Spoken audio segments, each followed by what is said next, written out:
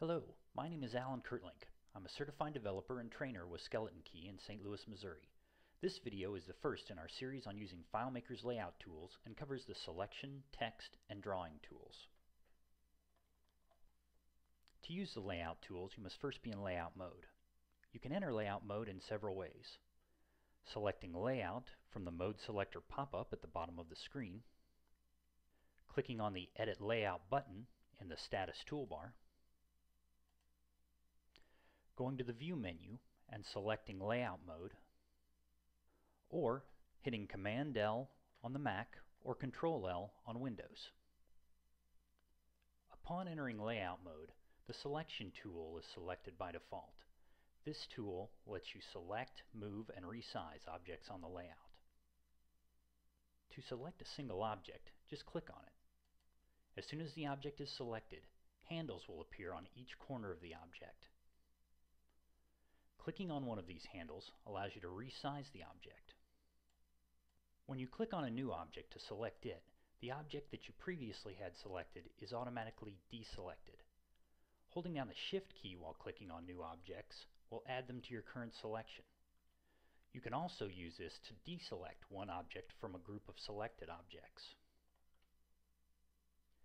You can select several objects at once by holding down the mouse button and dragging a box around all of the objects you want to select. You'll notice that the box you drag out must completely enclose all of the objects that you want to select. If you hold down the Command key on the Mac or the Control key on Windows while dragging out your selection box, any object that the box touches will be selected. To select all objects on the layout, you can type Command-A on the Mac or Control-A on Windows.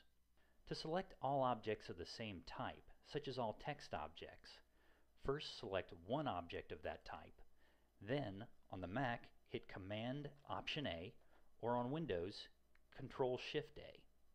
To the right of the Selection tool is the Text tool. The Text tool allows you to add a new or modify an existing text object on the layout. When you select the Text tool, your pointer changes to an I-beam or text pointer. There are two ways you can use this tool to create new text objects. To add a text object that will continue to grow wider as you type, you can click on the location where you want the text to start and just begin typing.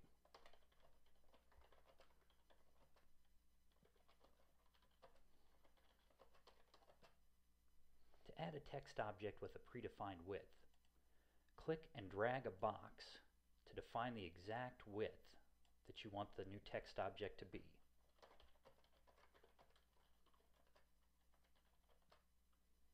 Double-clicking on this or any of the other layout tools will lock that tool, allowing you to use it repeatedly without having to reselect it each time. To unlock a tool, you can either hit the Escape key or click on the Select tool. Pressing the Enter key on the numpad while no object is selected will automatically cause the last tool you used to be reselected. To the right of the Text tool are the Drawing tools. These allow you to create lines, rectangles, rounded rectangles, and ovals. Overall, these are pretty straightforward to use, but it's worth knowing about some modifier keys that can be used to change their default behavior.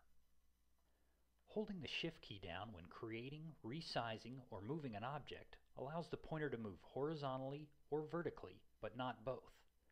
This can be very useful when you want to create a perfectly straight line.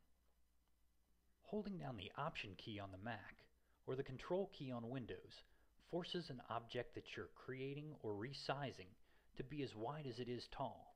This can be very useful if you want to create a 45-degree angle or a perfect square or circle. I hope you found this introduction to the selection, text, and drawing tools useful. We'll be going over the rest of the layout tools in subsequent videos.